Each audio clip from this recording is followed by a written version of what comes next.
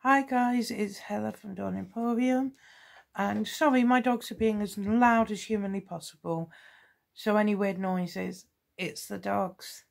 Really, I'm sorry. This video we're talking about Scotland's Halloween, which is usually said either Samhain or Samhain. For them it's not a New Year's, even though they are I would say put my teeth back in, but frankly take them out. They are a Celtic people, but it's not their New Year's, it's a harvest festival. And when you read up on Halloween, the Irish and the Scottish seem to be at war over whose festival it is. Frankly, if we're going to go for whose festival it is out of those two, it's Ireland's because it's their New Year's. Sorry, Scotland, you lost this one. There is a winner overall, but out of Scotland and Ireland, it's their New Year's. Yours isn't until January 12th. And that's Hogmanay. And then when it comes to Hogmanay, the winner of who wins Halloween, their Halloween sounds a lot like Hogmanay when said fast enough. So let's go on to the ins and outs. Originally a harvest festival, Samhain was held on the 31st of October as the veil between this world and the other world was more easily crossed. To venture outside on this night meant risking being taken by the, I'm going to slaughter this word, sluagh, S-L-U-A-G-H. And I know that I kill Albanese, Scottish. So I know I'm killing it. Or spirits of the restless dead. To counter the spirits, young men would take to guising, what is known as trick-or-treating today.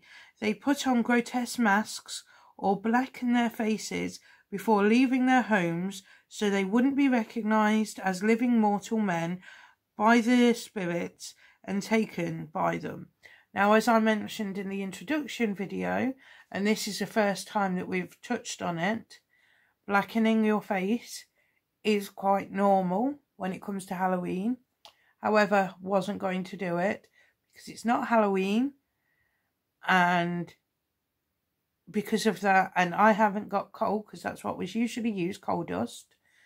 So I'd have to use makeup to blacken your face when it's not Halloween, or even coal dust to blacken your face when it's not Halloween or a festival, or makeup for certain other things. If you're doing like Celtic and Pictish makeup,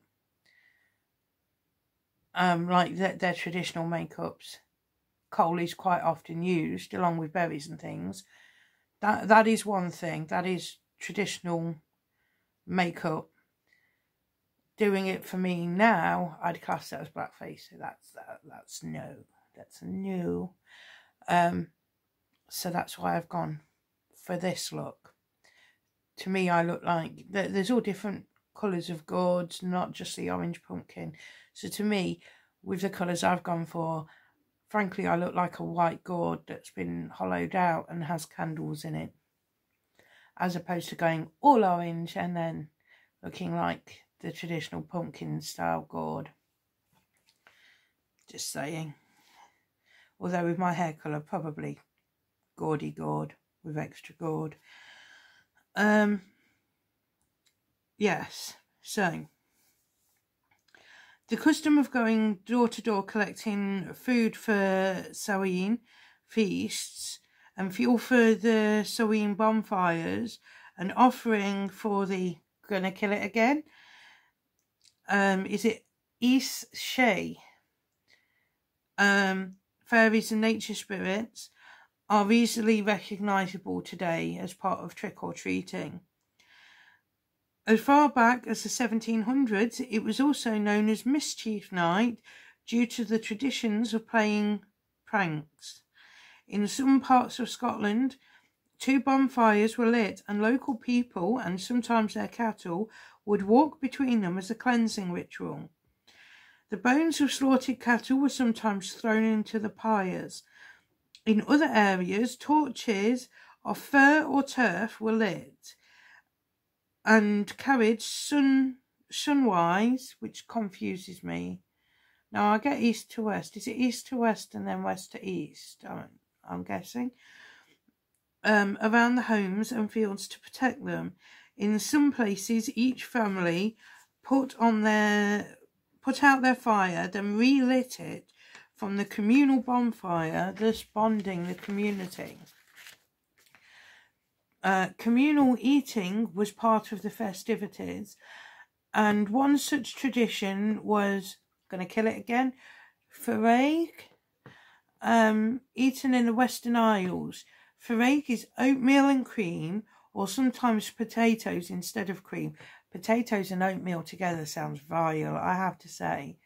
I could be wrong, but I'm just sitting there thinking, starch, tasteless, and wood chip.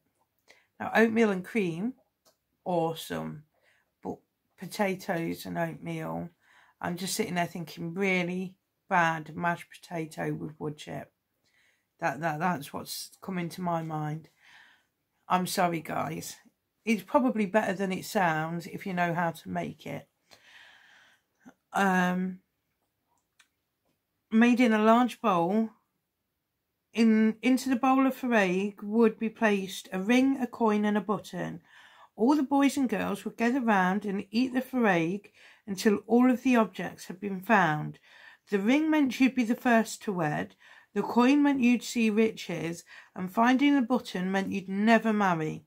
Apparently, this tradition has all but died out in the Western Isles of Scotland, but I'm glad to report it lives on, apparently, in parts of Cape Breton in Canada, which I am actually happy to say.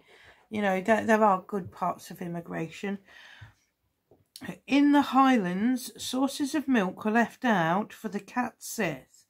The cat sith would bless any house that left milk out for it and curse those that didn't to having their cows run dry of milk. And now we won't know where the Sith from Jedi Law get their bad rep from. Cats. Just saying. So, by the way, there are other types of Sith. Sith seems to just basically be spirits. I have to say, I love it. I don't see why it's so volatile between Scotland and Ireland over who owns Halloween. Because you both own Halloween, but it's completely different for both of you. Is it because your titles for it are so similar?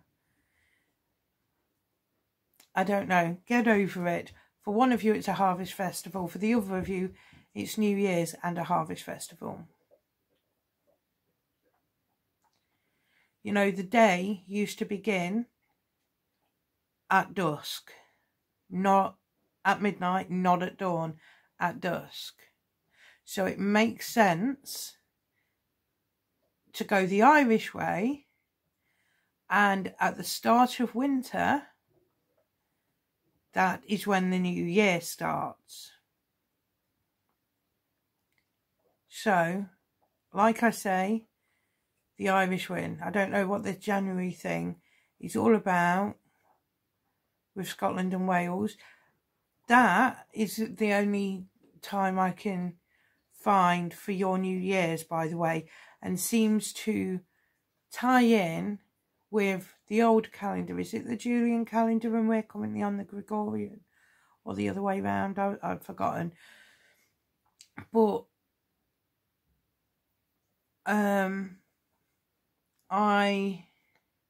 because April Fool's was on the old calendar, wasn't it? The 1st of April.